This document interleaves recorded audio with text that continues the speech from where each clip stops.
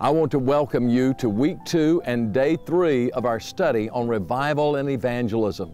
Now today we're going to talk about a clean life, living a clean life. You see, if you're going to be a witness for Christ and you're going to share Christ, there must be a growing relationship with God. And as you grow in the grace and knowledge of Christ, then that means He's going to be continually cleansing you from things that are impure. It doesn't mean that you're perfect, but He's going to be cleansing you. He's going to be conforming you. And if you remember, we talked about this thing of holiness being made more and more like Jesus. What people are looking for, non-Christians are looking for, is they are looking for authenticity. They're looking for someone who is real. I shared with you yesterday about my mother and how I prayed for 25 years for my mother. One of the things when I first shared Christ with my mother, one of the things that she said was this. She said, "I've never met a real Christian."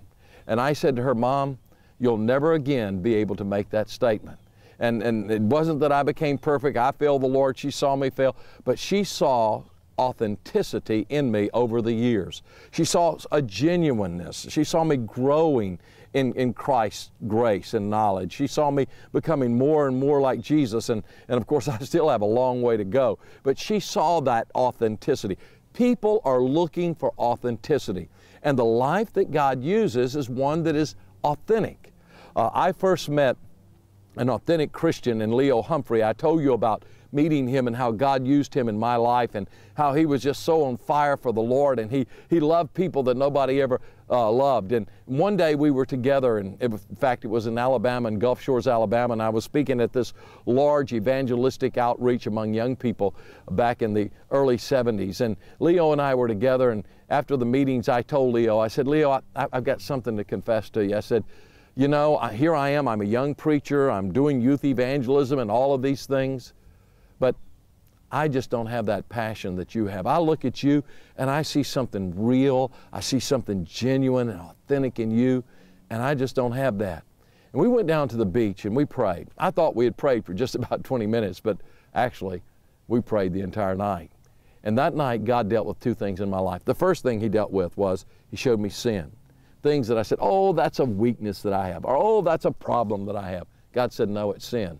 And I confess my sin. The Bible says if we confess our sins, He's faithful and just to forgive us our sins and to cleanse us from all unrighteousness. And God did a great cleansing in my life of things that were not pleasing to Him. But there was a second thing that happened, probably even more important. Not only did I see my sin, but I saw myself, and that was the root of my sin problem. And that night, I took my wife, and I placed my wife in a casket in a grave. I took my automobile, and I placed my automobile in that casket in the grave. I took my furniture and my clothes and all of my material possessions, and I placed in that casket. I took my ambition to be some Billy Graham, some well-known preacher, and I placed in that casket.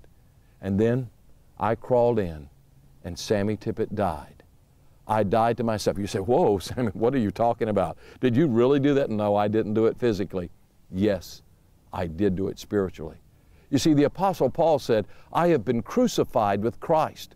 Nevertheless, I live, yet it's not I, but it's Christ who lives in me." Now, he had not physically been crucified, but he had died to his old self, to that old nature, that old ego, that old pride, that old self-life.